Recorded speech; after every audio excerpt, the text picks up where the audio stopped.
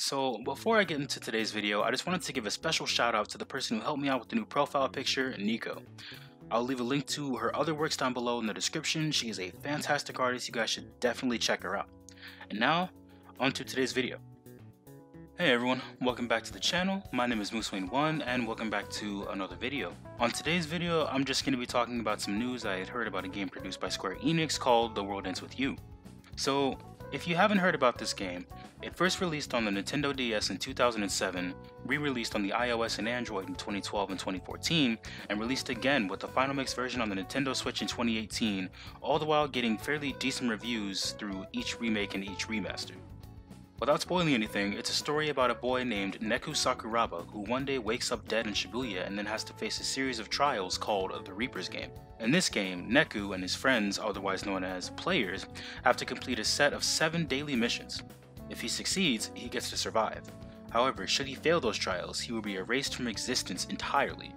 It was revealed by Square Enix about a week ago that this game would now be receiving an anime adaptation, which is huge because fans of the series have been waiting for a sequel for the classic JRPG for a while. And while nobody knows which studio is going to be producing the show, I'm excited for an adaptation because it could potentially thrust the game into becoming more of a mainstream franchise and garner support for a sequel. Though, at the same time, I won't exactly hold my breath, we'll just have to see what happens. The countdown is posted on the official teaser site and it will be announced at this year's Anime Expo on July 3rd, which is this Friday. Now, Anime Expo, for those of you who don't know, is one of the largest anime conventions in North America that happens every summer that brings anime fans together from around the world. They also have different exhibitors that come to promote new shows and things of that nature such as TWEWY Animation, Funimation, Crunchyrolls, and others. And this year, because of everything that's going on in the world, they decided to change Anime Expo to Anime Expo Lite, which is basically 2 days of live streams that have special guests and announcements from different companies, among other things. Now, it was announced yesterday in an article that'll be posted down in the description that one of the character designers from The World Ends With You, Tetsuya Nomura, who's also the series director of the Kingdom Hearts franchise, will be the creative producer on this project. Now this is pretty interesting to me because we know from the Kingdom Hearts 3 secret ending that Sora and Yozora fight on top of the Shibuya building. However, in reality, the real Shibuya building is a store called Shibuya 109 and has a giant 109 on top. However, in the Kingdom Hearts secret ending before Remind and right before the Yozora fight during Remind, the building has the numbers 104. And why I bring this up is because that's the same number that's seen on the Shibuya building in The World Ends With You, and Yozora, right before we fight him, takes us from the unknown realm in the night sky to the 104 Shibuya building.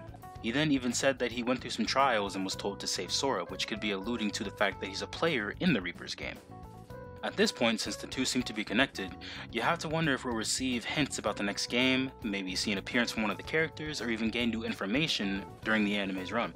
I also wouldn't be surprised if we see a cameo from either Yozora or Sora at some point either. And since the World Ends With You characters made an appearance in Kingdom Hearts Dream Drop Distance that released in 2012, the connection is already established between the two universes. The last words Neku said to Sora before they parted ways was, "See you in Shibuya." And when the secret ending showed the 104 Shibuya building, we all immediately thought that that was what Neku meant. But this opens up a different avenue that I think is worth exploring. But I'm a little hesitant about anime adaptations for video games because, yeah, this happened. But it'd be nice to see Kingdom Hearts get some love in this show, but even if they don't, I'm excited to see The World Ends With You getting some love instead of fading into obscurity. So that's gonna be all for today's video. I hope you guys enjoyed it.